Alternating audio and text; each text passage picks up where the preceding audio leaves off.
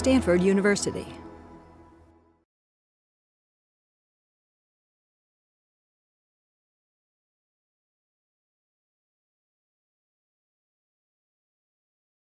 Okay, class, surgical safety checklist.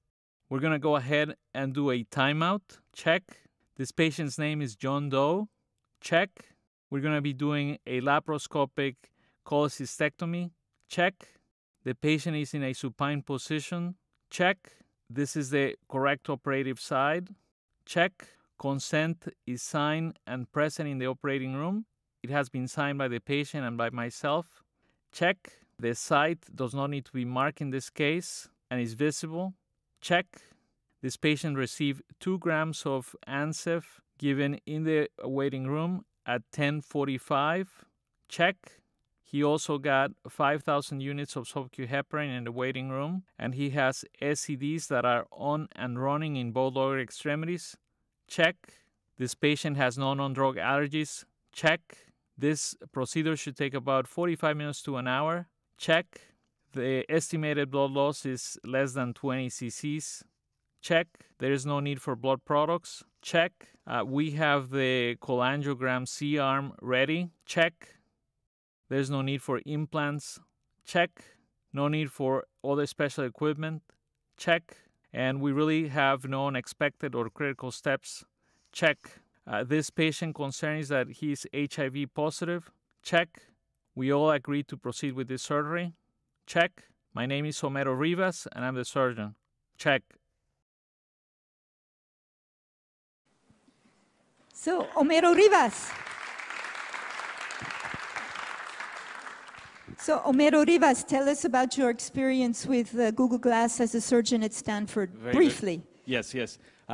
It's been fascinating. We have a number of projects that we have with Google Glass. As you can imagine, sky's the limit. And I should mention, Denise, you mentioned how lots of people are trying to implement artificial intelligence engines. And Larry Chu is actually one of the pioneers in this. And they have a group at Stanford now. They're implementing all those artificial intelligence engines into Glass so you can actually get checklists that are populated by artificial intelligence, for that matter. With no question, this is something we have an IRB. This is an ethical review board where we are comparing patients that we can do through a checklist populated by Glass versus just the memory that surgeons would have. The adherence of using checklists in healthcare in the operating rooms is very high already. However, most people who do a checklist is a very poor quality checklist. They just say, okay, my name is such and such, let's go ahead. Timeout's ready. And that's about it. In this case, you actually have to go through all the items, and you can get a recording of this that at some point you can implement into the medical record.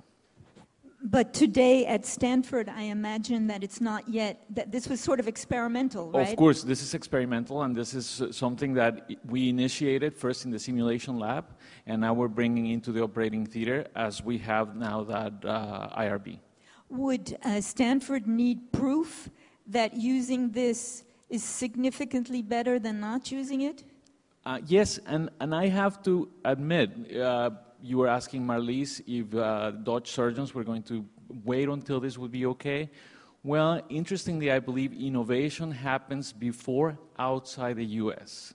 We actually in the U.S. can give you lots of technologies and devices and implement many things. However, in healthcare, we're extremely risk averse.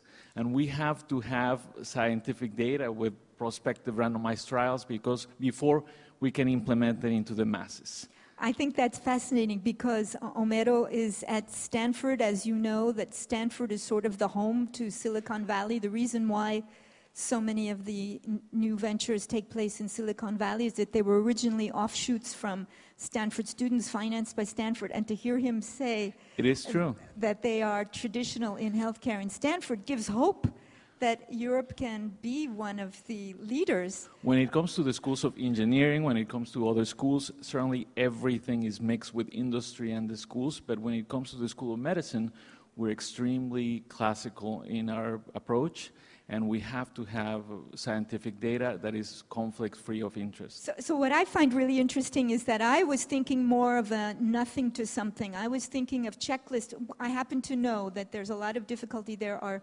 surgeons who really, as you said, just checklist, yes, I'm Dr. Silber. But what you're saying is that it's very subtle. Actually, there may be surgeons doing all levels of checklist, and the only way to do the 100% ideal checklist would be to have it generated by artificial intelligence for each case. Exactly. And to go through it. And the other thing is you need to remember that we train lots of new surgeons who would be perhaps not as experienced, as savvy when it comes to doing a checklist. This goes beyond the operating room, and it goes pretty much in all aspects, all areas of healthcare. And do you have any opinion about when? Do you think that this is going to happen at Stanford? And do you have any prediction about how long it might take? I think it's going to take a long time, honestly, at Stanford, just because I know how things work. But I do see that this will be implemented. What needs to happen is this needs to be economically viable for the masses. Right now, at a retail price of $1,500, I don't think this could be universally adopted.